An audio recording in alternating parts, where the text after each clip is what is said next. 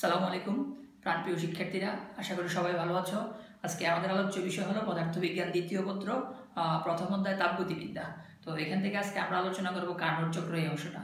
তো কার্নোট চক্র এই অংশটা জানতে হলে আমাদেরকে শুরুতেই জানতে হবে প্রত্যাবর্তী এবং অপ্রত্যাবর্তী প্রক্রিয়া কি, এবং তাপগতিবিদ্যার দ্বিতীয় সূত্র নিয়ে আলোচনা করা হবে আজকে। তো প্রত্যাবর্তী প্রক্রিয়া মানে কি? প্রত্যাবর্তী মানে হলো যে প্রক্রিয়া বিপরীতমুখী হয়ে ফিরে আসে সেটাকে বলা হয় প্রত্যাবর্তী প্রক্রিয়া। আর অপ্রত্যাবর্তী মানে কি? যে প্রক্রিয়া বিপরীতমুখী হয়ে ফিরে আসে না সেটাকেই বলা হয় অপ্রত্যাবর্তী প্রক্রিয়া। যেমন আমরা যদি একটু বিস্তারিত আলোচনা করি তাহলে দেখো, যেমন এটা একটা অবস্থা, এটা একটা অবস্থা বিবেচনা করো। এই অবস্থা থেকে সে বি অবস্থায় গেল, এই যে আবার সে বি অবস্থা থেকে আবার এ অবস্থায় ফিরে আসলো, তাহলে এটা একটা প্রত্যাবর্তী প্রক্রিয়া। আচ্ছা, এখন এটা যদি একটা অবস্থা হয়, এটা একটা অবস্থা, এখান থেকে এ থেকে সে বিতে গেল, এই যে এটা আর ফিরে আসলো না, এটা হলো অপ্রত্যাবর্তী। তাহলে এটা হলো প্রত্যাবর্তী প্রক্রিয়া, এটা হলো অপ্রত্যাবর্তী প্রক্রিয়া। আমরা সহজেই বলতে পারি যে প্রক্রিয়া বিপরীতমুখী হয়ে ফিরে আসে এটাকে বলা হয় প্রত্যাবর্তী প্রক্রিয়া, আর যে প্রক্রিয়া বিপরীতমুখী হয়ে ফিরে আসে না সেটাকে বলা হয় অপ্রত্যাবর্তী প্রক্রিয়া। এখানে আরেকটা কথা আছে, যে প্রক্রিয়া বিপরীতমুখী হয়ে ফিরে আসে, এবং এই যে প্রত্যাবর্তী প্রক্রিয়ার ধাপ কয়টা? ধাপ হলো দুইটা, একটা হলো সম্মুখবর্তী, একটা হলো পশ্চাৎবর্তী। উভয় ধাপে তাপ এবং কাজের পরিমাণ সমান এবং বিপরীত। তাপ এবং কাজের পরিমাণ সমান এবং বিপরীত, সেটাকে বলা হয় প্রত্যাবর্তী প্রক্রিয়া। তাহলে আমরা সহজে সংখ্যাটা কিভাবে দিতে পারি? যে প্রক্রিয়া বিপরীতমুখী হয়ে ফিরে আসে এবং এই প্রক্রিয়ার উভয় ধাপে বা সম্মুখবর্তী এবং পশ্চাৎবর্তী উভয় ধাপে তাপ এবং কাজের পরিমাণ সমান এবং বিপরীত, তাকে বলা হয় প্রত্যাবর্তী প্রক্রিয়া। আর যে প্রক্রিয়া বিপরীতমুখী হয়ে ফিরে আসে না তাকে বলা হয় অপ্রত্যাবর্তী প্রক্রিয়া। যেহেতু এই প্রক্রিয়া বিপরীতমুখী হয়ে ফিরে আসে না, তাহলে এই প্রক্রিয়ায় উভয় ধাপে তাপ এবং কাজের পরিমাণ সমান ও বিপরীত, এটা বলার দরকার নাই বা প্রশ্নই আসে না। এখন আসো, আমরা জানি পৃথিবীতে প্রত্যাবর্তী প্রক্রিয়া, একেবারে আদর্শ প্রত্যাবর্তী প্রক্রিয়া পাওয়াটা খুবই কষ্টকর। কাছাকাছি আমরা যদি একটা প্রত্যাবর্তী প্রক্রিয়া উদাহরণ দিই, যেমন বরফ পানিতে পরিণত হওয়া, আবার পানি বরফে পরিণত হওয়া। যেমন মনে করো এটা হলো একটা বরফখণ্ড। এই বরফখণ্ডটা এই যে মনে করো কিসে পরিণত হয়েছে? এই যে পানিতে পরিণত হয়েছে, এইটা হচ্ছে পানি। আচ্ছা, এটা হলো আইস, এটা হলো ওয়াটার। তাহলে বরফ পানিতে পরিণত হয়েছে। বরফ যখন তাপ শোষণ করে সে পানিতে পরিণত হয়, আবার এই পানিটা যখন তাপ হারায় সে আবার বরফে পরিণত হয়। তাহলে দেখো, বরফ তাপ শোষণ করে পানিতে পরিণত হয়েছে, পানি তাপ বর্জন করে বা পানি তাপ হারিয়ে বরফে পরিণত হয়েছে। তাহলে এখানে ধাপ কয়টা? দুইটা। তার মানে এইটা হলো একটা প্রত্যাবর্তী প্রক্রিয়া। একেবারেই শুরুতেই বলছি আদর্শ প্রত্যাবর্তী প্রক্রিয়ার উদাহরণ নাই, এটা একেবারে কাছাকাছি, কারণ সম্পূর্ণ পূর্বের অবস্থা ফিরে আসে না। আচ্ছা, এখন আসো, এটা একটা অবস্থা। আবার যদি আমরা বিবেচনা করি, এখান থেকে এখানে যেতে, অর্থাৎ বরফ কি পরিমাণ তাপ শোষণ করছে আর পানি কি পরিমাণ তাপ বর্জন করছে, এই শোষিত তাপ এবং বর্জিত তাপের পরিমাণ সমান হবে।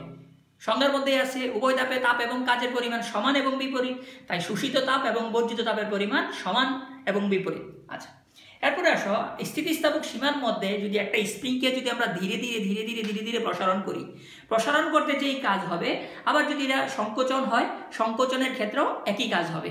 তাহলে এটাও একটা প্রত্যাবর্তী প্রক্রিয়ার একটা উদাহরণ হতে পারে। আর অপ্রত্যাবর্তী প্রক্রিয়ার উদাহরণ, যেমন মনে করো এই যে আমার হাতে ঘর্ষণ হলো, হাতে ঘর্ষণের ফলে কিসের সৃষ্টি হলো? তাপের সৃষ্টি হলো বা তাপ উৎপন্ন হলো। এই তাপ আর ফিরিয়ে আনা যাবে না, তার মানে এটা একটা অপ্রত্যাবর্তী প্রক্রিয়া। এখন যে পরিমাণ তাপ উৎপন্ন হলো, এই তাপটা যদি আমি কোনো একটা সোর্স থেকে বা একটা চুলা থেকে যদি আমি আমার হাতের মধ্যে দিই, যেই তাপটা এখানে উৎপন্ন হলো, এই তাপ যদি আমি কোনো সোর্স থেকে আমার হাতের মধ্যে দিই, এই তাপের দ্বারা কিন্তু আমার এই হাতের এই ঘর্ষণ সৃষ্টি হবে, আমার এই হাতের এই ঘর্ষণ সৃষ্টি হবে না। তার মানে এটা একটা অপ্রত্যাবর্তী প্রক্রিয়া। আচ্ছা, এরপরে আবার আসো, যেমন কোনো একটা পরিবাহীর মধ্য দিয়ে যদি তড়িৎ পরিবাহিত হয়, ওই পরিবাহীটা উত্তপ্ত হয়, এখানে তাপ উৎপন্ন হয়, এই উৎপন্ন তাপটা আবার ফিরে আসতে পারবে না, বা এই উৎপন্ন তাপ দিয়ে আবার তড়িৎ প্রবাহ ওই পরিমাণ তড়িৎ প্রবাহ সৃষ্টি করা যাবে না। তার মানে এটা একটা অপ্রত্যাবর্তী প্রক্রিয়া। তো সহজভাবে বলতে পারি প্রত্যাবর্তী প্রক্রিয়া তার কার্যনির্বাহক বস্তু তার পূর্বের অবস্থা ফিরে আসে, অপ্রত্যাবর্তী প্রক্রিয়া কার্যনির্বাহক বস্তু তার পূর্বের অবস্থা ফিরে আসে না। প্রত্যাবর্তী প্রক্রিয়াটা একটা ধীর প্রক্রিয়া, অপ্রত্যাবর্তী প্রক্রিয়াটা একটা দ্রুত প্রক্রিয়া। প্রত্যাবর্তী প্রক্রিয়াটা এখানে এটা কিন্তু দ্বিমুখী, আর অপ্রত্যাবর্তী প্রক্রিয়াটা হলো একমুখী। আর পৃথিবীতে সকল যে প্রক্রিয়া বা সকল যে পরিবর্তন, এগুলি সাধারণত হয় অপ্রত্যাবর্তী প্রক্রিয়া, এগুলি ফিরে আসে না, মানে প্রাকৃতিক যে পরিবর্তনগুলি বা প্রক্রিয়াগুলি এগুলি অপ্রত্যাবর্তী প্রক্রিয়া, এগুলি ফিরে আসে না বা এগুলি স্বতঃস্ফূর্ত। আর প্রত্যাবর্তী প্রক্রিয়া কিন্তু স্বতঃস্ফূর্ত নয়। প্রত্যাবর্তী প্রক্রিয়ার ক্ষেত্রে তাপীয় সাম্যাবস্থা বজায় থাকে, অপ্রত্যাবর্তী প্রক্রিয়ার ক্ষেত্রে তাপীয় সাম্যাবস্থা বজায় থাকে না। তো এগুলি সাধারণত প্রত্যাবর্তী অপ্রত্যাবর্তী প্রক্রিয়ার সংজ্ঞা বা তাদের মধ্যকার যে পার্থক্য আছে এখান থেকে আমরা দিতে পারবো। এরপরে আসো তাপগতিবিদ্যার দ্বিতীয় সূত্র। তো তাপগতিবিদ্যার দ্বিতীয় সূত্র, তাপগতিবিদ্যার দ্বিতীয় সূত্র আমরা গত ক্লাসে বা তার আগের ক্লাসে তাপগতিবিদ্যার শূন্যতম সূত্র এবং প্রথম সূত্র নিয়ে আলোচনা করছি। তাপগতিবিদ্যার প্রথম সূত্র যেই জায়গায় শেষ করছে, অর্থাৎ যেই জায়গা পর্যন্ত ব্যাখ্যা দিতে পারে নাই, ওইটার কারণে তাপগতিবিদ্যার দ্বিতীয় সূত্রের উদ্ভব, বা এই প্রথম সূত্রের যেখানে সে ব্যাখ্যা দিতে পারে নাই, এই ব্যাখ্যা দেওয়ার জন্য কিন্তু দ্বিতীয় সূত্র আসলো। তো দ্বিতীয় সূত্র কিন্তু আবার এখানে মূল 5 বিজ্ঞানী বা 6 বিজ্ঞানী এরকম বিবৃতি দিচ্ছে তারা। আমি এখন দুইটা নিয়ে আলোচনা করব। যেমন বিজ্ঞানী ক্লোসিয়াস কি বলছে? বিজ্ঞানী ক্লোসিয়াস বলতেছে যে বাইরের কোনো শক্তির সাহায্য ছাড়া, বাইরের কোনো শক্তির সাহায্য ছাড়া কোনো স্বয়ংক্রিয় যন্ত্রের পক্ষে নিম্ন তাপমাত্রার বস্তু থেকে উচ্চ তাপমাত্রার বস্তুতে তাপের আদান প্রদান সম্ভব না। আমরা সাধারণত জানি যে তাপ প্রবাহিত হয় উচ্চ তাপমাত্রার বস্তু থেকে নিম্ন তাপমাত্রার বস্তুতে। যেমন মনে করো এটা যদি একটা উত্তপ্ত বস্তু হয় আর এটা যদি একটা শীতল বস্তু হয়, এই যে এটা একটা শীতল বস্তু, এটার তাপমাত্রা 50 ডিগ্রি সেলসিয়াস, এটার তাপমাত্রা 10 ডিগ্রি সেলসিয়াস। এটা হলো উত্তপ্ত বস্তু, এটা হলো শীতল বস্তু। দুইটা বস্তুর মাঝে আমি একটা সংস্পর্শ দিয়ে দিলাম, তাহলে কি হবে? উত্তপ্ত বস্তু তাপ হারাবে, শীতল বস্তু তাপ গ্রহণ করবে। কতক্ষণ পর্যন্ত? যতক্ষণ না পর্যন্ত তারা সাম্যাবস্থায় আসে। এটা সাধারণ প্রক্রিয়া, এটা একটা সাধারণ প্রক্রিয়া। এখন যদি আমি শীতল বস্তু থেকে উত্তপ্ত বস্তুতে তাপের আদান প্রদান করতে চাই, আমাকে অবশ্যই কি করতে হবে? বাইরের একটা শক্তি লাগবে। বাইরের শক্তির সাহায্য ছাড়া কখনোই কোনো যন্ত্র বা মেশিন নিম্ন তাপমাত্রার বস্তু থেকে উচ্চ তাপমাত্রার বস্তুতে তাপের আদান প্রদান করতে পারে না, বিজ্ঞানী ক্লোসিয়াসের বিবৃতি অনুসারে। যেমন একটা উদাহরণ যদি দেই, আমরা একটা ফ্রিজের কথা যদি বিবেচনা করি, রেফ্রিজারেটর, এটার ভিতরের টেম্পারেচার কিন্তু বাইরের টেম্পারেচারের তুলনায় অনেক কম থাকে। তাই ফ্রিজ কি করে? নিম্ন তাপমাত্রার উৎস থেকে তাপ বর্জন করতেছে কোথাও? উচ্চ তাপমাত্রার উৎসে। এখন বাইরের শক্তিটাকে, ফ্রিজের ক্ষেত্রে বাইরের শক্তিটাকে, বাইরের শক্তিটা হলো এখানে বিদ্যুৎ শক্তি। তার মানে বিজ্ঞানী ক্লোসিয়াসের মধ্যে বাইরের শক্তির সাহায্য ছাড়া কোনো স্বয়ংক্রিয় যন্ত্র, মানে স্বয়ংক্রিয় যন্ত্র মানে হচ্ছে এখানে ফ্রিজ, স্বয়ংক্রিয় যন্ত্রের পক্ষে নিম্ন তাপমাত্রার উৎস থেকে উচ্চ তাপমাত্রার উৎসে তাপের আদান প্রদান করা সম্ভব না। তাহলে বিদ্যুতের বাইরের শক্তি এজেন্টকে এখানে বিদ্যুৎ শক্তি না থাকলে নিম্ন থেকে উচ্চে তাপের আদান প্রদান সম্ভব হতো না। এরপরে আসো বিজ্ঞানী কার্নোর বিবৃতি অনুসারে। তো বিজ্ঞানী কার্নো বলছেন যে এমন কোনো ইঞ্জিন তৈরি করা সম্ভব না যা তাপ শক্তিকে সম্পূর্ণ কাজে পরিণত করতে পারে। এটাই কিন্তু প্রথম সূত্রের যে মানে যে জায়গায় ব্যাখ্যা দিতে পারে না, যে প্রথম সূত্রে যে বললো যে তাপকে কাজে পরিণত করা যাবে বা কাজকে তাপে পরিণত করা যাবে, এখন তাপকে কতটুকু কাজে পরিণত করা যাবে সেটার ব্যাখ্যা কিন্তু প্রথম সূত্রে দেয় নাই। তো দ্বিতীয় সূত্রে এখানে এসে কি বলতেছে? উনি বলতেছে এমন কোনো ইঞ্জিন তৈরি করা সম্ভব না যা তাপ শক্তিকে সম্পূর্ণরূপে যান্ত্রিক শক্তিতে রূপান্তর করা যাবে, বা যা তাপ শক্তিকে সম্পূর্ণরূপে যান্ত্রিক শক্তিতে রূপান্তর করা সম্ভব, এমন কোনো ইঞ্জিন তৈরি করা সম্ভব নয়। অর্থাৎ এরকম যদি হতো তাহলে ইঞ্জিনের দক্ষতা হতো 100%, যা যে পরিমাণ তাপ দেওয়া হয়েছে সম্পূর্ণ তাপ সে কাজে পরিণত করলো বা যান্ত্রিক শক্তিতে পরিণত করলো। এই ক্ষেত্রে ইঞ্জিনের দক্ষতা হবে 100%। নর্মালি আমরা যে সকল ইঞ্জিন পাই, এই সকল ইঞ্জিনগুলির দক্ষতা সাধারণত 25 থেকে 28% বা 30%-এর মধ্যে হয়। তো এই যে তাপটা যেটা শোষণ করতেছে, এই তাপের কিছু অংশ দিয়ে সে কাজে পরিণত করতেছে, বাকি অংশটা সে বর্জন করে দিচ্ছে বা তাপ হারিয়ে ফেলতেছে, বা নিম্ন তাপমাত্রার উচ্চে সেটা বর্জন করে দিচ্ছে। তার মানে তাপগতিবিদ্যার দ্বিতীয় সূত্র বলতেছে কি, যে পরিমাণ তাপ শোষণ করবে তার সম্পূর্ণটা সে কাজে পরিণত করতে পারবে না, কিছু সে বা মানে সিস্টেম থেকে সে বাইরে সে বর্জন করে দিবে, অর্থাৎ পরিবেশে সেটা ছেড়ে দিবে বা তাপ বর্জন করে দিবে। আচ্ছা, অর্থাৎ আমরা যদি সহজভাবে বলি, কার্নোর এই বিবৃতি থেকে এমন কোনো যন্ত্র তৈরি করা সম্ভব না যার কর্মদক্ষতা 100%। আচ্ছা, উনি অর্থাৎ কার্নো, বিজ্ঞানী কার্নো আবার এমন একটা যন্ত্রের কল্পনা বা একটা রূপরেখা দিয়ে গেছে যে যন্ত্রের কর্মদক্ষতা 100%। এই ইঞ্জিনটাকে বলা হয় কার্নোর ইঞ্জিন। এখন আমরা কার্নোর ইঞ্জিন এবং কার্নোর চক্র নিয়ে আলোচনা করব। তো কার্নোর ইঞ্জিনটা কি? কার্নোর শুরুতে বলে নিয়ে যে কার্নোর ইঞ্জিনটা একটা কাল্পনিক ধারণা, এটা একটা মানে তাত্ত্বিক ধারণা, এটা বাস্তব, এটা সম্ভব না। এখানে যে ধারণাগুলি করা হয়েছে সবগুলি এখানে কাল্পনিক ধারণা। তো চলো আমরা এখন শুরু করি বিজ্ঞানী কার্নো কি কল্পনা করছেন। দেখো, কার্নোর ইঞ্জিনের মধ্যে এখানে আমাদের এখানে 4টা অংশ আছে। দেখো, এই অংশটা হলো সিলিন্ডার, এই অংশটা হলো সিলিন্ডার। আচ্ছা, এটা হলো তাপ উৎস, এটা হলো তাপ অন্তরক বস্তু, এটা হলো তাপ গ্রাহক বা সিঙ্ক। এখন প্রত্যেকটার কিন্তু বৈশিষ্ট্য আছে আলাদা আলাদা। কি বৈশিষ্ট্য? এই যে সিলিন্ডারটা আছে, এই সিলিন্ডারের এই দেওয়াল এবং এই দেওয়াল, এগুলি আমি লাল কালি দিয়ে আঁকছি। দেখো, যেগুলি আমি লাল কালি দিয়ে আঁকছি এগুলি আদর্শ তাপ কুপরিবাহী বস্তু, একেবারে 100% তাপ কুপরিবাহী, এদের মধ্যে দিয়ে তাপের আদান প্রদান হবে না। তাহলে এই যে বাহুটা সিলিন্ডারের এই বাহু এবং এই বাহু তাপ কুপরিবাহী, সিলিন্ডারের যে পিস্টনটা ব্যবহার করা হয়েছে এই পিস্টনটাও তাপ কুপরিবাহী, তার মানে এই তিনটা অংশ দিয়ে বা এই তিন অঞ্চল দিয়ে কিন্তু তাপের কোনো আদান প্রদান হবে না। আমি আবার বলতেছি আদর্শ তাপ কুপরিবাহী, অর্থাৎ তাপের বিন্দু পরিমাণও আদান প্রদান হবে না, কাল্পনিক ধারণা। এখন আসো এই যে বাহুটা এটা হচ্ছে আদর্শ তাপ সুপরিবাহী, একেবারে 100% তাপ সুপরিবাহী। এই যে বাহুটা, এই নিচের যে বাহুটা কালো কালি, এটা হলো আদর্শ তাপ সুপরিবাহী, অর্থাৎ এখান দিয়ে একেবারে 100% তাপ সরবরাহ হবে, অর্থাৎ আদান প্রদান হবে, কাল্পনিক ধারণা। এখানে কার্য নির্বাহক বস্তু হিসেবে তরলও ব্যবহার করা হয়, গ্যাসও ব্যবহার করা হয়, তো এখানে আদর্শ গ্যাস ব্যবহার করা হয়েছে। এই আদর্শ গ্যাস এটাও কাল্পনিক ধারণা। এখন আসো তাপ উৎস, তাপ উৎস আদর্শ তাপ সুপরিবাহী, তাপ সুপরিবাহী, একেবারে 100% তাপ সুপরিবাহী। এই উৎসের তাপ ধারণ ক্ষমতা অসীম। আচ্ছা, এই উৎস সে যত পরিমাণে তাপ সরবরাহ করুক না কেন তার তাপমাত্রার কোনো পরিবর্তন হবে না, তার তাপমাত্রা হ্রাস পাবে না।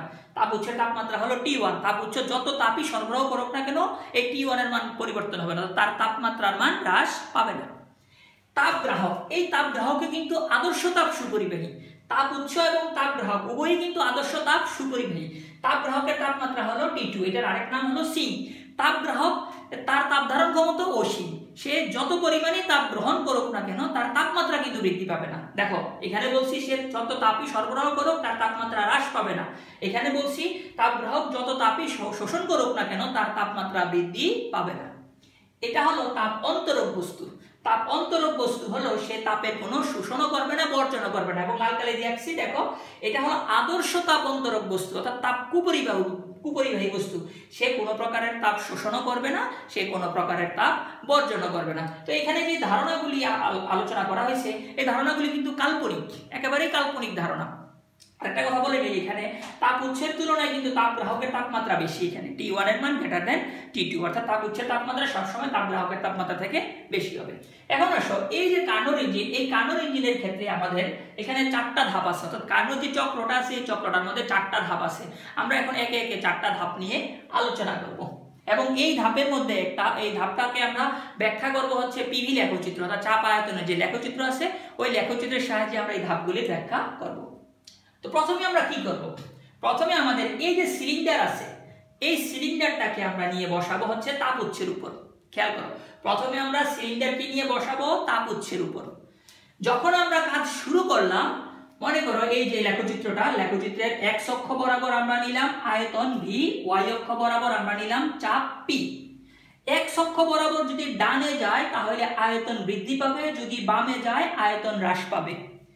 y অক্ষ বরাবর যদি উপরে ওঠে তাহলে চাপ বৃদ্ধি পাবে, যদি নিচে নামে তাহলে চাপ হ্রাস পাবে। আমরা যখন শুরু করছি তখন আমাদের বিন্দু আমরা যেই অবস্থায় সিলিন্ডারটাকে নিয়ে এখানে বসালাম, এই সিলিন্ডারের যে গ্যাসের চাপ আছে এই গ্যাসের চাপ হলো P1, আয়তন হলো V1। এই অবস্থায় আমরা শুরু করলাম এ বিন্দু থেকে। কোন বিন্দু থেকে? এ বিন্দু থেকে। আমরা এই সিলিন্ডারকে নিয়ে কোথায় বসাইছি? তাপ উৎসের উপর বসাইছি। কোন বিন্দু নির্দেশ করতেছে? এ বিন্দু নির্দেশ করতেছে। এই অবস্থায় তার চাপ কত? P1, আয়তন কত? V1। আচ্ছা, খেয়াল করো, আমরা যখন এই সিলিন্ডারকে নিয়ে তাপ উৎসের উপর বসাবো, তাপ উৎস সম্পূর্ণ তাপের সুপরিবাহী। সিলিন্ডারের এই যে নিচের যে অংশটা, নিচের যে বাহুটা, এই বাহুটাও তাপের সুপরিবাহী।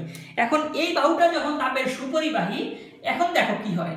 এখানে যখন বসালাম আমি, বসানোর ফলে আমি এটা কালো কালি দিয়ে আঁকলাম, এখানে আমি লাল কালি দিয়ে আঁকছি বোঝার জন্য। দেখো, এখন দেখো এটা সুপরিবাহী, এটা সুপরিবাহী। এই বাহুটা তাপের কুপরিবাহী, এই বাহুটা তাপের কুপরিবাহী, এটাও কুপরিবাহী, এটাও কুপরিবাহী। এখানে গ্যাস আছে। আচ্ছা, এখন এই যে তাপ উৎস থেকে তাপের আদান প্রদান হচ্ছে কিন্তু এখানে, অর্থাৎ তাপ উৎস থেকে তাপ সরবরাহ হচ্ছে। এই তাপটা কে শোষণ করতেছে? এই তাপটা শোষণ করতেছে সিলিন্ডার। এই সিলিন্ডারে, যার ফলে সিলিন্ডারের গ্যাসের তাপমাত্রা বৃদ্ধি পাবে। কিছুক্ষণের মধ্যে সিলিন্ডারের তাপমাত্রা তাপ উৎসের তাপমাত্রার সমান হয়, অর্থাৎ সিলিন্ডারের তাপমাত্রা কত? T1, তাপ উৎসের তাপমাত্রা T1, সিলিন্ডারের তাপমাত্রা কত হবে? T1 হবে। অর্থাৎ কিছুক্ষণের মধ্যে সিলিন্ডারের তাপমাত্রা তাপ উৎসের তাপমাত্রার সমান হয়। এই অবস্থার ক্ষেত্রে এই বিন্দুতে আমার আদি অবস্থা হলো P1, V1, T1। আমি আবারও বলতেছি, এটা আমার এখান থেকে আমি শুরু করছি। এই আদি অবস্থানে চাপ হলো P1, আয়তন হলো V1, তাপমাত্রা হলো T1। আচ্ছা, এখন আসো, এই যে এখানে এখানে সিলিন্ডারের তাপমাত্রা এবং তাপ উৎসের তাপমাত্রা কিন্তু সমান, তাহলে কিন্তু তাদের মধ্যে আর তাপের কোনো আদান প্রদান হবে না। তাপের এখানে তাপটা কি থাকবে, তাপমাত্রাটা স্থির থাকবে। তাপমাত্রা এখানে যে কথাটা বলছি, সিলিন্ডারের তাপমাত্রা এবং তাপ উৎসের তাপমাত্রা সমান, তাপমাত্রা সমান, তাপ সমান সেটা বলি নাই আমি। এখানে সিলিন্ডারের তাপ উৎসের তাপমাত্রা, সিলিন্ডারের তাপমাত্রা এবং তাপ উৎসের তাপমাত্রা সমান। আচ্ছা, এখন আসো, যেহেতু তাপমাত্রা সমান অর্থাৎ তাদের তাপমাত্রাটা স্থির। তাপমাত্রা স্থির থাকে কোন প্রক্রিয়ার মধ্যে? তাপমাত্রা স্থির থাকে সমষ্ণ প্রক্রিয়ার মধ্যে। আচ্ছা, এখন আসো, এই যে গ্যাসগুলির তাপমাত্রা বৃদ্ধি পেল, তাপমাত্রা বৃদ্ধি পাওয়ার কারণে তার গ্যাসের আয়তনটা বাড়বে। গ্যাসের কি বাড়বে? এখন আয়তনটা বৃদ্ধি পাবে। এই যে গ্যাসটা, এই যে পিস্টনটা এখন আস্তে আস্তে উপরের দিকে উঠবে। কোথায় উঠবে? পিস্টনটা আস্তে আস্তে আস্তে আস্তে উপরের দিকে উঠবে। পিস্টন যদি উপরের দিকে ওঠে তাহলে আয়তন বৃদ্ধি পাবে। আয়তন যদি বৃদ্ধি পায় তাহলে কি? চাপ হ্রাস পাবে। আয়তন বৃদ্ধি পেলে চাপ হ্রাস পাবে। এখন খেয়াল করো, আমরা যদি আস্তে আস্তে এটাকে প্রসারিত করি তাহলে কি হবে? আয়তনটা বৃদ্ধি পাবে। আয়তনটা যদি বৃদ্ধি পায় তাহলে কি হবে? চাপ হ্রাস পাবে। তখন আমার লেখচিত্র কি হবে? লেখচিত্র আমার এ বিন্দু থেকে আস্তে আস্তে বি বিন্দুতে আসবে। বি বিন্দুতে আসা মানে কি? আমি শুরুতেই বলছি, এক অক্ষ বরাবর ডানে গেলে আয়তন বাড়বে, বামে গেলে আয়তন কমবে। তো আমার এই লেখচিত্র বাম থেকে ডানে গেছে, তার মানে আমার আয়তন বৃদ্ধি পেয়েছে। তো আয়তন বৃদ্ধি পেয়ে পূর্বের আয়তন ছিল V1, এখনের আয়তন কত? V2। আয়তন যদি বৃদ্ধি পায় চাপ কি পাবে? চাপ হ্রাস পাবে। যেহেতু চাপ ওয়াই অক্ষ বরাবর উপরে গেলে চাপ বৃদ্ধি পায়, নিচে আসলে চাপ হ্রাস পায়। তাহলে এ থেকে বিতে আসছে, তার মানে উপর থেকে নিচে আসছে, তার মানে চাপের পরিমাণ হ্রাস পেল। তার ফলে দেখা গেল কি? এখানে আয়তন বৃদ্ধি পেল, চাপ হ্রাস পেল। তাপমাত্রার পরিবর্তন হবে না, তাপমাত্রার পরিবর্তন হবে না। সমষ্ণ প্রক্রিয়ায় শুধু চাপ এবং আয়তনের পরিবর্তন হয়, তাপমাত্রার কোনো পরিবর্তন হবে না। এখন আসো, প্রশ্ন হলো এখান থেকে কি এখানে তাপ আসবে কিনা? দেখো, এটারও তাপমাত্রা T1, এটারও তাপমাত্রা T1, এটার তাপমাত্রা সমান। তাপ আসবে কিনা? তাপের সরবরাহ হবে কিনা? হ্যাঁ, তাপের সরবরাহ হবে। তাপমাত্রা স্থির, তারপরেও কিন্তু তাপের সরবরাহ হবে। এটাই সমষ্ণ প্রক্রিয়া। এখন প্রশ্ন হলো এই তাপটা কোন কাজে ব্যয় হবে? আসো, আমরা জানি তাপগতিবিদ্যার প্রথম সূত্রানুসারে আমরা কি জানি? আমরা জানি যে dq equal du plus dw। dq equal du plus dw প্রথম সূত্রানুসারে এখানে তাপমাত্রা কিন্তু স্থির। তাপমাত্রা যদি স্থির থাকে ডেলটির মান শূন্য। এই যে তাপমাত্রা যখন স্থির হবে ডিটির মান কত হবে? শূন্য হবে। তাপমাত্রা স্থির হলে অভ্যন্তরীণ শক্তির পরিবর্তন কত? শূন্য। তাহলে এই ক্ষেত্রে du এর মান শূন্য, তার মানে dq ইকুয়াল কত? শূন্য প্লাস dw, তার মানে dq ইকুয়াল কত? dw। অর্থাৎ তাপমাত্রা স্থির, অভ্যন্তরীণ শক্তির পরিবর্তন শূন্য। যেই তাপটা দেওয়া হচ্ছে অর্থাৎ সিলিন্ডার যেই তাপ শোষণ করতেছে, এই তাপটা সম্পূর্ণটা কোন কাজে ব্যয় হইতেছে? দেখো, এইখানে তাপমাত্রা স্থির, অভ্যন্তরীণ শক্তির পরিবর্তন শূন্য, তাইলে এখান থেকে কিন্তু এখনো তাপ যাচ্ছে। এই যে তাপ যাচ্ছে, এই তাপটা তাহলে কোন কাজে ব্যয় হচ্ছে? এইখানে পিস্টনটা আস্তে আস্তে কোথায় উঠতেছে? উপরে উঠতেছে। তার মানে গ্যাস দ্বারা কাজ সম্পাদিত হচ্ছে। এই কাজ করতে যেই তাপ শক্তির প্রয়োজন, এই শক্তিটাই এখান থেকে সরবরাহ হচ্ছে। অর্থাৎ আমি আবার বলতেছি, এই তাপ উৎস থেকে যেই পরিমাণ তাপ সে শোষণ করতেছে, এই তাপটা এই পিস্টনটাকে প্রসারিত করতে, অর্থাৎ পিস্টনটা যে উপরে উঠতেছে, এখানে যে কাজ করা হয়েছে, এই কাজ করতে এই তাপ শক্তি ব্যয় হয়েছে। এই কারণেই লেখা হয়েছে dq ইকুয়াল dw। আচ্ছা, তাহলে এখন আমার লেখচিত্র কোন বিন্দুতে? এ বিন্দু থেকে কোথায় আসছে? বি বিন্দুতে। বি বিন্দুতে চাপ হ্রাস পেল, আয়তন বৃদ্ধি পেল, তাপমাত্রা একই থাকলো। আচ্ছা, এই প্রক্রিয়ায় সে কি পরিমাণ তাপ শোষণ করলো? এই প্রক্রিয়ায় সে সিলিন্ডারটা Q1 পরিমাণ তাপ শোষণ করলো। ধরে নিলাম আমরা Q1 পরিমাণ তাপ শোষণ করলো। যেহেতু তাপ শোষণ করছে, এই কারণে এখানে আমরা প্লাস দিলাম। আচ্ছা, এই গেল আমাদের প্রথম অংশটা। আচ্ছা, প্রথম ধাপ। আবার প্রথম ধাপের ক্ষেত্রে একটা কাজ করতে হয়েছে, অর্থাৎ এ থেকে যে বিতে আসছে কাজ করতে হয়েছে। এই কাজটাই হলো W1। এই কাজটা হলো W1। যাহা কৃত কাজ তাহাই এখানে শোষিত শক্তি। W1 যাহা তাহাই হলো Q1। এই কৃত কাজের সমীকরণ হলো nRT1। কেন T1? কারণ এখানে T1। nRT1 ln V2/V1। ln V2/V1। আমার এটা হলো V2, আমার এটা হলো V1। তাহলে এ থেকে বি তে আসতে কৃত কাজ কত? এ থেকে বি তে আসতে কৃত কাজ হলো W1 ইকুয়াল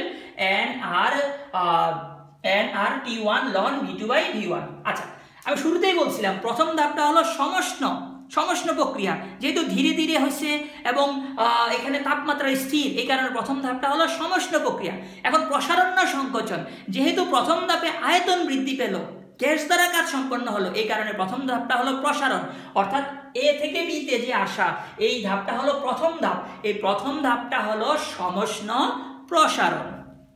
এর পরবর্তীতে কি হবে আসো, এখন আমরা এই সিলিন্ডারকে নিয়ে বসাবো তাপ অন্তরকের উপর। দ্বিতীয় অবস্থায় সিলিন্ডারকে নিয়ে বসাবো কোথায় আমরা? তাপ অন্তরকের উপর। দ্বিতীয় অবস্থায় যখন আমরা সিলিন্ডারকে নিয়ে তাপ অন্তরকের উপর বসাবো, দেখো তাপ অন্তরক তাপ শোষণও করবে না, তাপ বর্জনও করবে না। আচ্ছা, সিলিন্ডারের 3 অংশ দিয়ে তাপের কোনো আদান প্রদান হবে না, শুধু এই জায়গাটা তাপ সুপরিবাহী। যখন সিলিন্ডারটা যখন এইখানে বসানো হবে, দেখো এই সুপরিবাহী অংশ দিয়ে সে তাপ বর্জন করার চেষ্টা করবে, কিন্তু সে কার উপর বসছে? তাপ অন্তরক আসনের উপর বসছে। তাপ অন্তরক কিন্তু তার বর্জিত তাপটা সে শোষণ করতে পারবে না, এই কারণে এই সিলিন্ডার আর তাপ সে বর্জন করতে পারবে না। আচ্ছা, এখন যেহেতু সে তাপ বর্জন করতে পারতেছে না, তার মধ্যে তাপের আদান প্রদান হচ্ছে না, তার মানে কি শূন্য, ডিকিউ শূন্য। যেহেতু তাপের আদান প্রদান হচ্ছে না, তার মানে এটা কোন প্রক্রিয়া? এটা হলো রুদ্ধতাপীয় প্রক্রিয়া। আচ্ছা, তাপের আদান প্রদান হচ্ছে না, তাহলে কি হলো বিষয়টা? বিষয়টা হলো দেখো এই প্রক্রিয়ার মধ্যে কিউর মান শূন্য, অর্থাৎ সে কোনো তাপের আদান প্রদান করতে পারবে না। এখন সে তাপের আদান প্রদান করবে না। আসো আমরা যদি আরেকটু ব্যাখ্যা করি, এইখানে আমরা জানি DQ equal DU plus DW, তাহলে ডিকিউর মান শূন্য ইকুয়াল ডিইউ প্লাস ডিডব্লিউ, আমরা লিখতে পারি কত? ডিইউ ইকুয়াল মাইনাসের ডিডব্লিউ। এখন এই অবস্থায় আমরা এখানে ডিইউ ইকুয়াল কি লিখলাম? মাইনাসের ডিডব্লিউ। যেহেতু সিলিন্ডার তাপের কোনো বর্জন করতে পারতেছে না, আবার তাপ অন্তরক তাপ শোষণ করতে পারতেছে না, এই অবস্থায় তার মধ্যে যে অভ্যন্তরীণ শক্তিটা আছে, এখানে এই অভ্যন্তরীণ শক্তির কারণে এইখানে যে পিস্টনটা আছে, পিস্টনটা কিন্তু এখনো প্রসারিত হবে। কেন প্রসারিত হবে? অর্থাৎ এখানে যে প্রসারিত হচ্ছে তার একটা কাজ করতে হয়েছে। এই কাজ করার জন্য শক্তি সে কোথায় পেল? তার ভিতরে যে তাপটা আছে, সিলিন্ডারের ভিতরে যে তাপটা আছে, সে যেহেতু এটা বর্জন করতে পারতেছে না, এই তার অভ্যন্তরীণ এই শক্তিটা দিয়ে সে এই পিস্টনটাকে উপরের দিকে পাঠাচ্ছে, অর্থাৎ প্রসারিত করছে। তার মানে এই অবস্থায়ও কিন্তু গ্যাসের আয়তন প্রসারণ ঘটবে। তার মানে আমার লেখচিত্র এখন বি বিন্দু থেকে কোথায় আসছে? সি বিন্দুতে আসছে। এখন দেখো লেখচিত্র আবার বি বিন্দু থেকে সি বিন্দুতে আসছে। সি বিন্দুতে আমার আয়তন বৃদ্ধি পেল, যেহেতু আয়তন ওয়াই এক্স অক্ষ বরাবর ডানে গেলে আয়তন বৃদ্ধি পায়, তার মানে আমার লেখচিত্র বি থেকে সি তে আসলো, তার মানে আয়তন বৃদ্ধি পেল, চাপ হ্রাস পেল। এখন তাপমাত্রা কি পাবে? তাপমাত্রা তার অবশ্যই হ্রাস পাবে, যেহেতু তার এই তাপটা, অর্থাৎ এইটার মধ্যে সিলিন্ডারের মধ্যে যেই তাপটা আছে, এই তাপের দ্বারা সে আস্তে আস্তে এটাকে গ্যাস দ্বারা কৃতকাজ করতেছে। যেহেতু তার গ্যাস দ্বারা কৃতকাজ হচ্ছে, তার অভ্যন্তরীণ শক্তিটা কমে যাবে। অভ্যন্তরীণ শক্তিটা কমে যাওয়া মানে হলো তার তাপমাত্রাটা হ্রাস পাওয়া, তার মানে এই টি2 মান হ্রাস পাবে, অর্থাৎ টি1 থেকে হ্রাস পেয়ে কত হবে? টি2 পর্যন্ত হবে। এখন প্রশ্ন হলো এই টি1 কে তো আমরা ধরছি কার তাপমাত্রা? তাপগ্রাহকের তাপমাত্রা।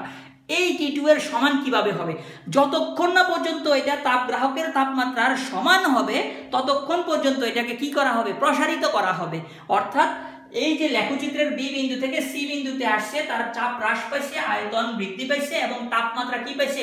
হ্রাস পাইছে। যেহেতু তাপমাত্রা হ্রাস পাইছে, তার মানে তার অভ্যন্তরীণ শক্তি কি হয়েছে? হ্রাস পাইছে। এখন এই যে বি থেকে সি দ্বিতীয় ধাপ, আমি শুরুতেই বলছি এটা যেহেতু তাপের আদান প্রদান হয় না, রুদ্ধতাপীয় প্রক্রিয়া।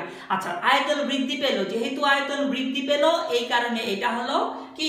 রুদ্ধতাপীয় প্রসারণ। তাহলে বি থেকে সি অর্থাৎ দ্বিতীয় ধাপ হলো কার্নোট চক্রের রুদ্ধতাপীয় প্রসারণ। এই প্রক্রিয়ায় তাপ শূন্য, কৃতকাজ ডিডব্লিউ ইকুয়াল মাইনাস ডিইউ। এখন আসো এই ক্ষেত্রে এই বি থেকে সি তে আসতেও কাজ করতে হয়েছে। এই কৃতকাজের পরিমাণ W2 ইকুয়াল N আর, অর্থাৎ বি থেকে সি তে আসতে কৃতকাজ W2 equal N R T2 minus T1 divided by 1 minus gamma. এটা হলো কৃতকাজ, এটা হলো বি থেকে সি তে আসতে কৃতকাজ। আর যেহেতু তার অভ্যন্তরীণ শক্তির পরিবর্তন, এখানে খেয়াল করো বি থেকে সি তে যখন আসছে তাপমাত্রা হ্রাস পাইছে, তাপমাত্রা যেহেতু হ্রাস পাইছে তার অভ্যন্তরীণ শক্তিও হ্রাস পাবে। এই যে দেখো অভ্যন্তরীণ শক্তিটা কতটুকু হ্রাস পাইছে? ঠিক যে পরিমাণ কাজ করছে এই পরিমাণ অভ্যন্তরীণ শক্তি হ্রাস পাইছে। বিপরীত, যেহেতু হ্রাস পাইছে এই কারণে বিপরীত। কেন আমরা এটা লিখছি? এই যে ওইখানে আমি লিখছিলাম ডিইউ ইকুয়াল মাইনাসের ডিডব্লিউ।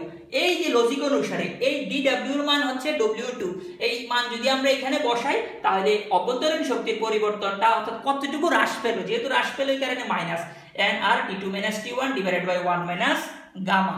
এটা হলো দ্বিতীয় ধাপের ক্ষেত্রে। তাহলে প্রথম ধাপ হলো সমষ্ণ প্রসারণ, দ্বিতীয় ধাপ হলো রুদ্ধতাপীয় প্রসারণ। এখন আসো এখন এতক্ষণ আমার সিলিন্ডার ছিল কোথায়? সিলিন্ডার ছিল তাপ অন্তরকের উপর। এখন আমি সিলিন্ডার নিয়ে বসাবো তাপ গ্রাহকের উপর। কোথায় বসাবো? তাপ গ্রাহকের উপর। এই সিলিন্ডার এখন আমি নিয়ে তাপ গ্রাহকের উপর যখন বসাবো, এই যে মনে করো আমি এখানে সিলিন্ডারটা আঁকলাম, এই যে সিলিন্ডার আমি এখানে বসালাম, এই যে সিলিন্ডার আমি এখানে দিলাম। আচ্ছা, এই যে সিলিন্ডার দিলাম। তো এই সিলিন্ডারের তাপমাত্রা এখন কত? T2। আচ্ছা, তাপ গ্রাহকের তাপমাত্রা কত? T2। সিলিন্ডারেরও তাপমাত্রা T2, তাপ গ্রাহকেরও তাপমাত্রা T2। আচ্ছা, এখন খেয়াল করো, এবার করতেছি কি আমরা, এই পিস্টনটাকে ধীরে ধীরে ধীরে ধীরে ধীরে ধীরে নিচের দিকে চাপ দিচ্ছি, অর্থাৎ এই যে নিচের দিকে আমরা চাপ দিচ্ছি ধীরে ধীরে। তাহলে ধীরে ধীরে যেহেতু কোন প্রক্রিয়া? সমষ্ট প্রক্রিয়া। আচ্ছা, এখন আসো, যেহেতু ধীরে ধীরে তাপ দিচ্ছি, গ্যাসের অণুগুলোর মধ্যে সংঘর্ষ বাড়লো, যার ফলে এখানে কিছু তাপ উৎপন্ন হলো। এই যে উৎপন্ন তাপটা কোথায় যাবে এখন? এই যে তাপ গ্রাহক কিন্তু তাপ শোষণও করতে পারবে। তাপ গ্রাহক এখানে তাপ কি করবে? সে শোষণ করবে। আচ্ছা, যেহেতু তাপ গ্রাহক তাপ শোষণ করবে, আর এখান দিয়ে পিস্টনটা আমি কোন দিকে চাপ দিতেছি? নিচের দিকে চাপ দিতেছি। গ্যাসের অণু পরমাণুগুলোর মধ্যে সংঘর্ষের ফলে যে উৎপন্ন তাপটা সৃষ্টি হবে, উৎপন্ন তাপটা সে দুইটা কাজে ব্যবহার করতে পারবে। একটা হলো তার অভ্যন্তরীণ শক্তি বাড়াতে পারবে, আর একটা হলো সেটা বর্জন করে দিতে পারবে বা ত্যাগ করে দিতে পারবে। যেহেতু এখানে তাপমাত্রা স্থির, তার মানে তাপমাত্রার পরিবর্তন নাই, অতএব এইভাবে সে অভ্যন্তরীণ শক্তি বৃদ্ধি করতে পারবে না। তাহলে উৎপন্ন তাপ সে কি করবে? উৎপন্ন তাপটা সে বর্জন করে দিবে, এবং বর্জন করলে গ্রহণ করবে কে? তাপ গ্রাহক সেটাকে গ্রহণ করে নেবে। দেখো, তাপমাত্রা কিন্তু সমান, তাপমাত্রা সমান, তারপরেও কিন্তু তাপের আদান প্রদান হচ্ছে। এটাই কিন্তু সমষ্ট প্রক্রিয়া। তাহলে এই ধাপে দেখো, নিচের দিকে আসা মানে চাপ বাড়া, নিচের দিকে আসা মানে পিস্টনটা নিচের দিকে আসা মানে চাপ বাড়া। চাপ যদি বাড়ে আয়তন কি হবে? হ্রাস পাবে। আচ্ছা, চাপ যদি বাড়ে আয়তন হ্রাস পাবে, কিন্তু তাপমাত্রার কিন্তু কোনো পরিবর্তন হবে না। তাপমাত্রার পরিবর্তন না হলে অভ্যন্তরীণ শক্তিরও কোনো পরিবর্তন হবে না। আসো, লেখচিত্র কি বলে? ছিলাম কোথায়? সি বিন্দুতে। সি বিন্দু থেকে এখন আমি কোথায় গেলাম? ডি বিন্দুতে। ডি বিন্দুতে কেন? আমার এই প্রক্রিয়া, চাপের পরিমাণ বৃদ্ধি পেল, আয়তন হ্রাস পেল। দেখো, সি বিন্দু থেকে ডি বিন্দুতে উপরে ওঠা, আমি বলছি লেখচিত্রের ওয়াই অক্ষ বরাবর উপরে উঠলে চাপ বৃদ্ধি পায়, আয়তন কি পায়? আয়তন হ্রাস পায়। তার মানে সি বিন্দু থেকে ডি বিন্দুতে যাওয়া মানে হলো চাপ বৃদ্ধি পাওয়া এবং আয়তন কি পাওয়া? হ্রাস পাওয়া। চাপ বৃদ্ধি পেয়ে কত হয়েছে? P3 থেকে P4 হয়েছে। আয়তন হ্রাস পেয়ে কত হয়েছে? আয়তন হ্রাস পেয়ে V4 হয়েছে। তাপমাত্রার কোনো পরিবর্তন হয়েছে না? তাপমাত্রার কিন্তু কোনো পরিবর্তন হয় নাই। কেন? কারণ এটা হলো সমষ্ণ প্রক্রিয়া। এই কারণে দেখো, এখানেও T2, এখানেও কি? T2। এখন আসো, এই যে সে এই যে তাপ গ্রাহক তাপ শোষণ করলো না বর্জন করলো? এই তাপ গ্রাহক তাপ কি করলো? শোষণ করলো না বর্জন করলো? তাপ গ্রাহক তাপ শোষণ করলো, কিন্তু সিলিন্ডার কি করলো? সিলিন্ডার এখানে তাপ বর্জন করলো। এই দেখো, কত পরিমাণ তাপ বর্জন করলো সিলিন্ডার? Q2 পরিমাণ তাপ বর্জন করলো। এখানে Q1 পরিমাণ তাপ শোষণ করলো সিলিন্ডার, আর এখানে সিলিন্ডার Q2 পরিমাণ তাপ বর্জন করলো। এই কারণে Q2 জায়গায় আমি কত লিখছি? মাইনাস, অর্থাৎ যেহেতু সে তাপ বর্জন করছে এই কারণে মাইনাস। আচ্ছা, এই ধাপটা সমষ্ট ধাপ, অর্থাৎ সমষ্ট প্রক্রিয়া। প্রসারণ না সংকোচন?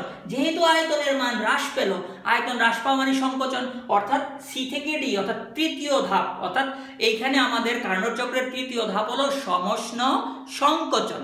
আচ্ছা, তাহলে এই ধাপের বৈশিষ্ট্য কি? তাপমাত্রা স্থির, অর্থাৎ ডিটির মান শূন্য। ডিটির মান যদি শূন্য হয়, অভ্যন্তরীণ শক্তি পরিবর্তন শূন্য, তাহলে যে পরিমাণ তাপ উৎপন্ন হচ্ছে এই পরিমাণ তাপটাই কাজে ব্যবহৃত হচ্ছে, অর্থাৎ যে পরিমাণ তাপটা নির্গত হচ্ছে, dQ = dW। এখন আসো, সি থেকে ডি বিন্দুতে যেতে কৃত কাজ, সি থেকে ডি বিন্দুতে যেতে কৃত কাজ হলো W3। এখান থেকে এখানে আসতে কৃত কাজ হলো W1। এটা হলো W1, এটা হলো W2, এটা হলো W3, এটা হলো W4।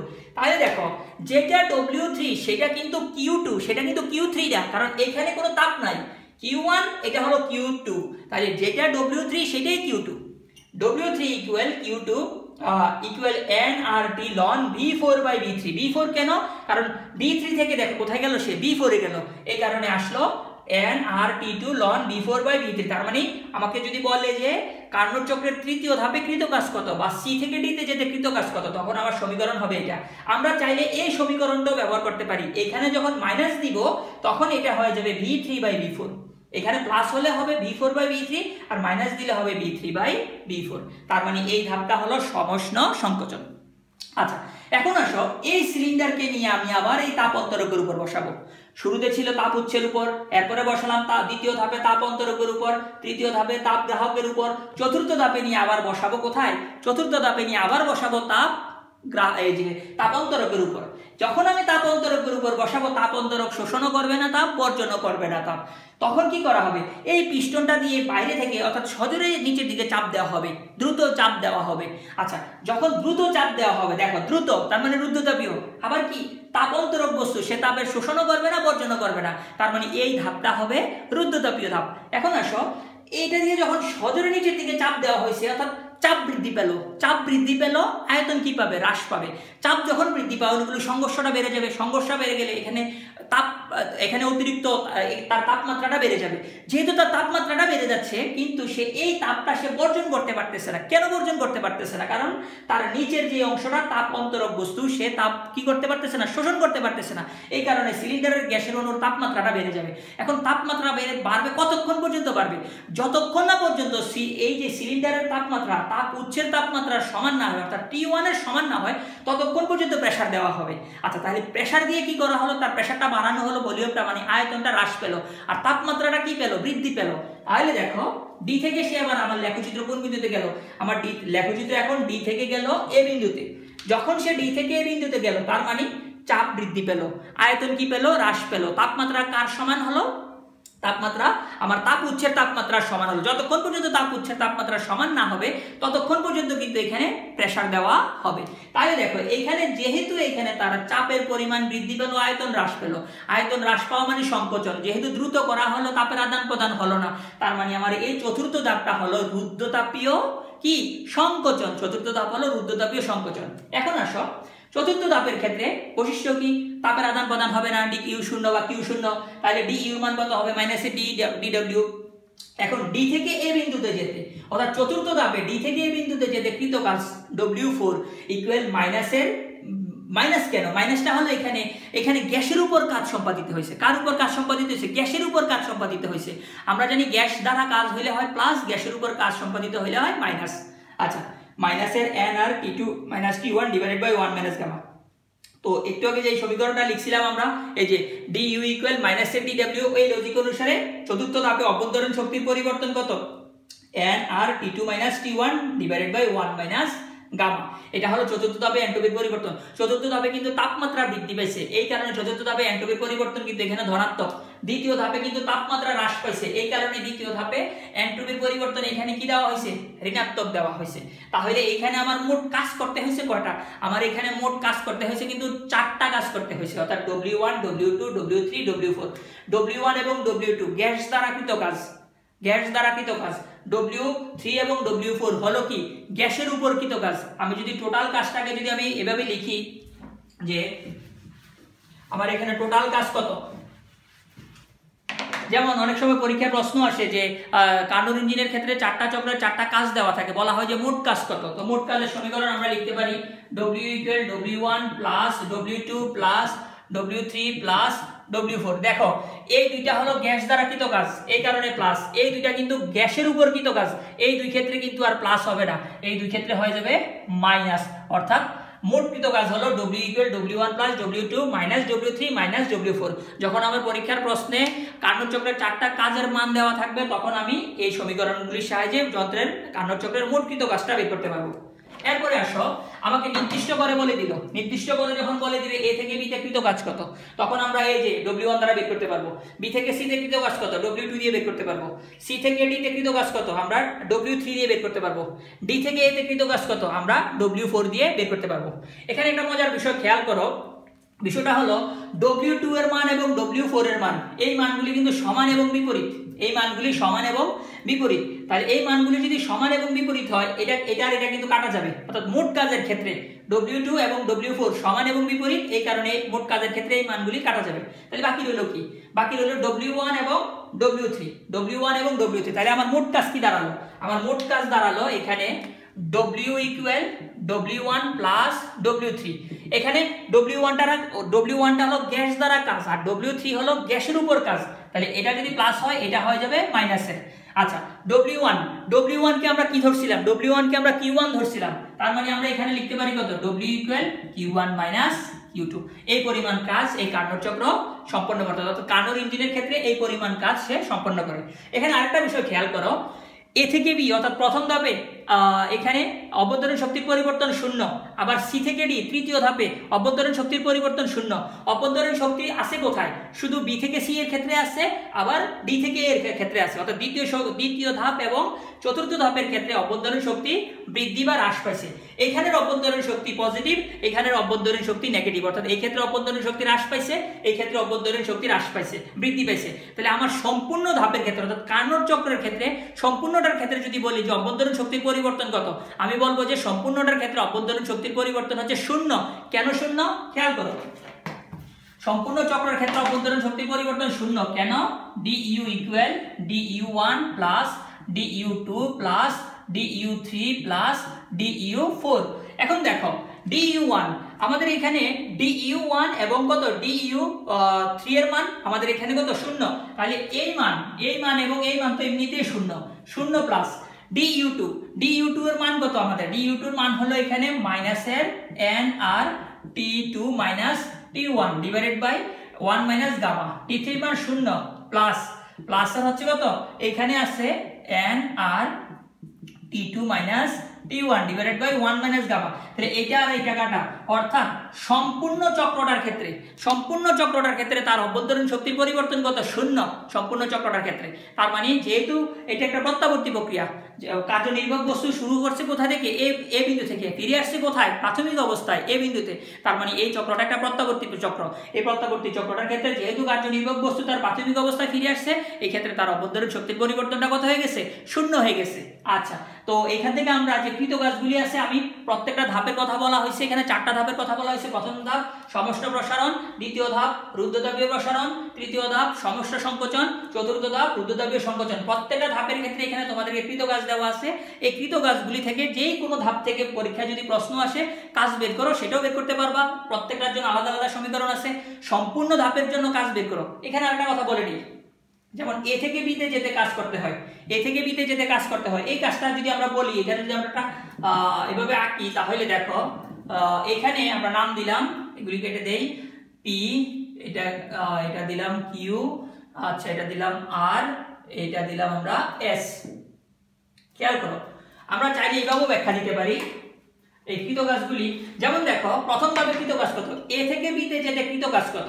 এই কৃতকাজের মান হবে এ পি আর বি ক্ষেত্রের ক্ষেত্রফলের সমান। আমরা W1 এই সমীকরণ দিয়ে বের করতে পারবো, আর আমি যদি এই ক্ষেত্রফলটা বের করতে পারি এই সমীকরণ দিয়ে বের করতে পারবো। এ থেকে বিতে যেতে কৃতকাজ হলো এ পি আর বি এই ক্ষেত্রের ক্ষেত্রফলের সমান। আচ্ছা, আবার বি থেকে সিতে আসতে এখানে কৃতকাজ কত? বি সি এস আর ক্ষেত্রের ক্ষেত্রফলের সমান। ক্ষেত্রফল যদি বের করতে পারি এটাই কৃতকাজ। আবার সি থেকে ডিতে আসতে কৃতকাজ কত? সি থেকে ডিতে আসতে কৃতকাজ হবে সি ডি কিউ এস এই ক্ষেত্রের ক্ষেত্রফলের সমান। ডি থেকে এতে আসতে কৃতকাজ কত? ডি এ পি কিউ ক্ষেত্রের ক্ষেত্রফলের সমান। আবার যদি সম্পূর্ণটা একসাথে বললে যে এই পুরা চক্রের জন্য কৃতকাজ কত? এই পুরা চক্রের জন্য কৃতকাজ হবে A B C D A এই ক্ষেত্রের ক্ষেত্রফলের সমান।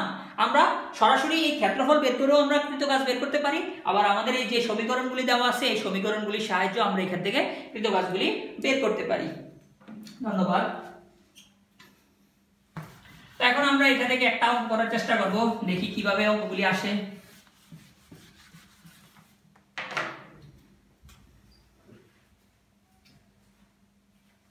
আচ্ছা, কার্নোট চক্রে আমাদের আমরা একটা উদ্দীপক করব। কার্নোট তাপ ইঞ্জিনের প্রতি স্তরে সংকোচন ও প্রসারণের অনুপাত 1:2 অর্থাৎ 1:2। এতে কার্যনির্বাহক বস্তু হিসাবে 3 মোল দ্বিপরমাণবিক গ্যাস, দ্বিপরমাণবিক গ্যাস 3 মোল, এর মান 3 গ্যাস ব্যবহার করা হলো। সমষ্ণ প্রসারণের তাপমাত্রা 30 ডিগ্রি সেলসিয়াস। এটা হলো উদ্দীপক। গতে বললো কি, এটা কোনো বোর্ডের প্রশ্ন, এমনিতে একটা উদ্দীপক। গতে বললো কি, কার্নোট চক্রে সমষ্ণ প্রসারণে কৃতকাজ কত? কার্নোট চক্রে সমষ্ণ প্রসারণে কৃতকাজ কত? খেয়াল করো, গতে বললো কার্নোট চক্রে সমষ্ণ প্রসারণে কৃতকাজ কত। তো আমাদের এখানে ক্লু দিয়ে দিছে কি, সংকোচন ও প্রসারণের অনুপাত 1:2।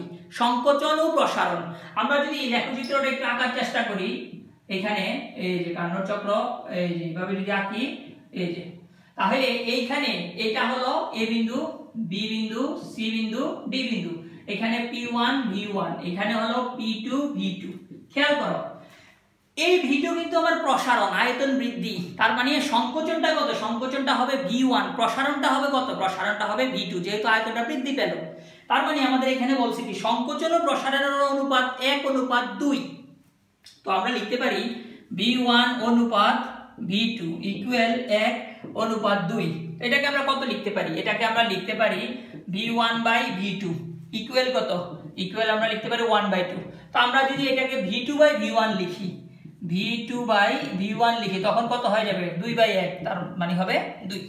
খেয়াল করো সংকোচন ও প্রসারণ অনুপাত 1:2। এটা হলো 1 হলো সংকোচন, 2 হলো প্রসারণ। তো এখান থেকে আমরা একটা সমাধান করলাম। এখানে আমাদেরকে কি বের করতে বলছে, আমাদেরকে বের করতে বলছে সমষ্ট প্রসারণে কৃত কাজ কত, সমষ্ট প্রসারণে কৃত কাজ কত। তার মানে এই যে এ বিন্দু থেকে বি বিন্দুতে আসছে, এটা কিন্তু সমষ্ট প্রসারণ। তোমার পরীক্ষার প্রশ্নটা এইভাবেও আসতে পারতো যে এ থেকে বিতে যেতে কৃত কাজ কত। তো এইভাবে না বলে বলছে সমষ্ট প্রসারণে কৃত কাজ কত। আর যদি বলতো যে সমষ্ট সংকোচনে কৃত কাজ কত, তখন হয়তো সি থেকে ডিতে যেতে কৃত কাজ, যেটা আমি চিত্রের মধ্যে W3 দ্বারা প্রকাশ করছি। তো আমাদের এখানে তাপমাত্রা দিয়ে দিছে T1 দিয়ে দিছে 30 ডিগ্রি সেলসিয়াস। 30 ডিগ্রি সেলসিয়াস মানে হলো এখানে 303 কেলভিন। খেয়াল করো আমাদের সমষ্ট প্রসারণের ক্ষেত্রে, অর্থাৎ এ থেকে বি তে যখন যাব কৃত কাজ W1 এর সূত্র যেটা আছে W1, তার মানে W1 ইকুয়াল nRT লন কি V2/V1। n এর মান কয় মোল বলছে, 3 মোল। n এর মান হলো 3 মোল। আচ্ছা r এর মান আমরা জানি, r এর মান হলো 8.31 জুল পার মোল পার কেলভিন। আচ্ছা আমরা যদি মান বসাই তাহলে কি দাঁড়াবে, 3 × 8.31 × 303 লন V2/V1। এই V2/V1 এর মান আসলে কত, 2। তার মানে 3 × 8.31 303 লন 2। এটার মান চলে আসবে হচ্ছে W1 ইকুয়াল 5235.88 জুল। খেয়াল করো আমাকে বলছে সমষ্ট প্রসারণে কৃত কাজ, তার মানে এ থেকে বি তে যেতে কৃত কাজ, এটা হলো W1। এই W1 এর সূত্র আমি একটু আগে চিত্রে ব্যাখ্যা করছি। W1 equal nRT loan V2/V1। চিত্রে আমি T1 লিখছিলাম, এখানে যেহেতু একটাই তাপমাত্রা এই কারণে আমি এখানে T লিখছি। সমষ্ট আবার এখানে আমাকে বলে দিছে সমষ্ট প্রসারণের তাপমাত্রা 30 ডিগ্রি সেলসিয়াস, এটাই হলো আমার T1। তো আমি চাইলে এখানে T1 ও বসাতে পারি। এখান থেকে এইভাবে আমরা সমষ্ট প্রসারণের ক্ষেত্রে আমরা কৃত কাজটা বের করতে পারবো। এবার আসো দ্বিতীয় অংশ। দ্বিতীয় অংশে কি বলছে, দ্বিতীয় অংশের মধ্যে বলছে কার্নোর চক্রে রুদ্ধতাপ সংকোচনে কৃত কাজ কত, রুদ্ধতাপ সংকোচনে কৃত কাজ কত। এখন রুদ্ধতাপ সংকোচন কোথায় হয়, আমি বলছিলাম কার্নোর চক্রের 4টা ধাপ। প্রথম ধাপ সমষ্ট প্রসারণ, দ্বিতীয় ধাপ রুদ্ধতাপীয় প্রসারণ, তৃতীয় ধাপ রুদ্ধতাপ সমষ্ট সংকোচন, চতুর্থ ধাপ হলো রুদ্ধতাপীয় সংকোচন। তাহলে এটা হলো সমষ্ট সংকোচন, এটা হলো রুদ্ধতাপীয় সংকোচন। তার মানে আমাদের প্রশ্নে বলছে কি রুদ্ধতাপ সংকোচনে কৃত কাজ কত। তার মানে রুদ্ধতাপ সংকোচনে কৃত কাজ, এই যে এইটার মান বের করতে হবে। তার মানে W4 বের করতে বলছে আমাদেরকে। এই যে এখান থেকে আমাদেরকে কি বের করতে বলছে, W4 বের করতে বলছে। আচ্ছা আমরা যখন এখান থেকে W4 বের করব, আমাদের এখানে সূত্র কি, W4 এর সূত্র হলো W4 equal -nR divided by 1 minus gamma T2 minus T1। এই হলো আমার W4 এর সূত্র। খেয়াল করো আমাদের কাছে n এর মান আছে, r এর মান আছে, গামার মান আছে, T1 এর মান আছে, আমাদের কাছে নাই কার মান, আমাদের কাছে নাই হচ্ছে T2 এর মান। এখন এই T2 এর মান বের করতে পারবো। আমরা জানি তাপমাত্রা এবং আয়তনের মধ্যে সম্পর্ক আছে, T1 V1 gamma minus 1 equal T2 V2 gamma minus 1। ওইখান থেকে আমরা এই T2 এর মানটা বের করতে পারবো, যেহেতু আমাদের কাছে V1 এবং V2 এর অনুপাত আছে এবং T1 আছে। আচ্ছা তাহলে আমরা এই মান যদি বের করি, আমাদের সূত্রটা কি দাঁড়াবে, আমাদের সূত্রটা দাঁড়াবে হচ্ছে এরকম যে T1 V1 gamma minus 1 equal T2 V4 gamma minus 1। খেয়াল করো এইখানে আমি T1 V1 গামা মাইনাস 1 লিখছি, ঠিক আছে। T2 V4 কেন লিখলাম, V4 এই কারণে লিখছি যেহেতু এই ধাপটা চতুর্থ ধাপ, যেহেতু ধাপটা হলো চতুর্থ ধাপ। এই চতুর্থ ধাপের ক্ষেত্রে এই যে আমি তো চিত্রটা মুছে ফেলছি, চিত্রটা এরকম ছিল। এই যে এটা হলো P1 V1 P2 V2 তারপরে P3 V3, এই যে চতুর্থ ধাপ P4 V4। আমাকে এই কৃত কাজটা বের করতে বলছে W4। তাহলে এইখানে আমার আয়তন কত, আয়তন হলো V4, এইখানে আয়তন কত V1, এই যে এইখানে আয়তন হলো V1। আচ্ছা তাহলে এখান থেকে আমি কি বের করব, T2 বের করব। T2 যদি বের করি আমার সমীকরণটা কি দাঁড়াবে, সমীকরণটা দাঁড়াবে এইরকম যে T2 ইকুয়াল T1 ইনটু কত V1/V4 ইনটু গামা মাইনাস 1। আচ্ছা V1/V4। এখন আসো এই v1 এবং v4 এর মান কি আমাদের কাছে আছে? হ্যাঁ আছে। ওই যে এখানে যেটা v1/v2 আমরা এখানে কত পাইছিলাম? আমরা এখানে পাইছিলাম হচ্ছে, কোথায় লিখি, এই যে এখানে মুছে দিই এটা আমি। আমরা এখানে দেখো আমরা কি লিখছিলাম, আমরা লিখতে পারি যে v1 অনুপাত v4 ইকুয়াল 1:4। v1 অনুপাত v4 কেন? সংকোচন আর প্রসারণের অনুপাত 1:4। সংকোচন এবং প্রসারণের অনুপাত কত? আমার যখন সে এই বিন্দু থেকে, অর্থাৎ এটাকে যদি নামকরণ করি এ বিন্দু, বি বিন্দু, সি বিন্দু, ডি বিন্দু, যখন সে ডি বিন্দু থেকে এ বিন্দুতে যাবে, ডি বিন্দুটা হবে প্রসারণ, এ বিন্দুটা হবে সংকোচন। যেহেতু আয়তন দিয়ে দেওয়া হয়েছে কোন অক্ষ বরাবর, আয়তন দেওয়া হয়েছে এখানে x অক্ষ বরাবর, আর চাপ দেওয়া হয়েছে y অক্ষ বরাবর। যেহেতু সে বামে আসছে, অর্থাৎ ডি বিন্দু থেকে এ বিন্দুতে গেছে, তার মানে এ বিন্দুটা সংকোচন, ডি বিন্দুটা হবে প্রসারণ। তাহলে আমরা এখান থেকে লিখতে পারি কি, সংকোচন আর প্রসারণের অনুপাত, অর্থাৎ v1 অনুপাত v4 ইকুয়াল 1:4। এটাকে আমরা লিখতে পারি v1/v4 ইকুয়াল কত? আমরা এখান থেকে লিখতে পারি 1 সংকোচন প্রসারণ অনুপাত 1:2, তার মানে 1/2। তার মানে v1 এবং v4 অর্থাৎ সংকোচন ও প্রসারণের অনুপাত হচ্ছে 1:2, তার মানে v1/v4 ইকুয়াল হাফ আমরা লিখতে পারি। তো এখানে t1 কত ছিল? 303। v1/v4 এর মান আসলো কত আমাদের? এখানে হাফ, এখানে হাফ আসলো। আর এই গামার মান কত? যেহেতু দ্বিপরমাণু 1.40 -1, যেহেতু দ্বিপরমাণু উদ্দীপকে বলা আছে, তার মানে আমরা লিখতে পারি 303 × 0.5, এটার পাওয়ার হলো 0.40। তাহলে আমাদের এইখানে যদি মান বসাই, আমাদের মান চলে আসবে হচ্ছে 229.63 কেলভিন। এটা হবে আমার T2 এর মান, অর্থাৎ 229.63 কেলভিন। আবারও বলতেছি, এই v1টা হবে সংকোচন, এই v1টা সংকোচন, v4টা হবে প্রসারণ। সংকোচন এবং প্রসারণের অনুপাত 1:2, এই কারণে v1/v4 ইকুয়াল হাফ। আচ্ছা, তো আবার আমরা এখানে মান বসাই দিব। মান যদি বসাই, মাইনাসের n এর মান হলো 3, এটার মান হলো 8.31, 1 - 1.40, T2 এর মান আসলো 229.63, T1 এর মান হলো 303। তো এই মান যদি আমরা বসাই এখানে, তাহলে আমরা মান পাবো হচ্ছে W4 ইকুয়াল মাইনাসের 4572.78 জুল, অর্থাৎ 4572.78 জুল। যেহেতু এই ক্ষেত্রে গ্যাসের উপর কাজ সম্পাদিত হচ্ছে, অর্থাৎ ঋণাত্মক কাজ, তার মানে এখানে W4 এর মান ঋণাত্মক চলে আসছে। তো এইভাবে আমরা এই প্রশ্নগুলি আমরা অ্যান্সার করতে পারবো। যে কার্নোট চক্রের যেই 4টা ধাপ বলছি, 4টা ধাপের যেই কোনো একটা ধাপে যদি কৃতকাজ আসে আমরা বের করতে পারবো। আবার সম্পূর্ণ কার্নোট চক্রের ক্ষেত্রেও যদি আমাদেরকে কৃতকাজ বের করতে বলে, তখন 4টা ধাপের কাজ দেওয়া থাকবে। ওই কাজগুলিকে প্রথম 2টাকে যোগ করব, পরের 2টাকে বিয়োগ করব, বিয়োগ করে আমরা কাজগুলি বের করতে পারবো। তো আজকে এখানে মাথায় যেটা রাখতে হবে, সংকোচন কোথায়, প্রসারণ কোথায়, যেমন এই অংশটা খুব ভালোভাবে মাথায় রাখতে হবে, তাহলে আমরা অঙ্কগুলি খুব ভালোভাবে করতে পারবো। তো আজকে এতটুকুই। ভালো থাকো, সুস্থ থাকো, অবশ্যই বাসায় থাকো এবং বিজ্ঞানের সঙ্গে থাকো। ধন্যবাদ।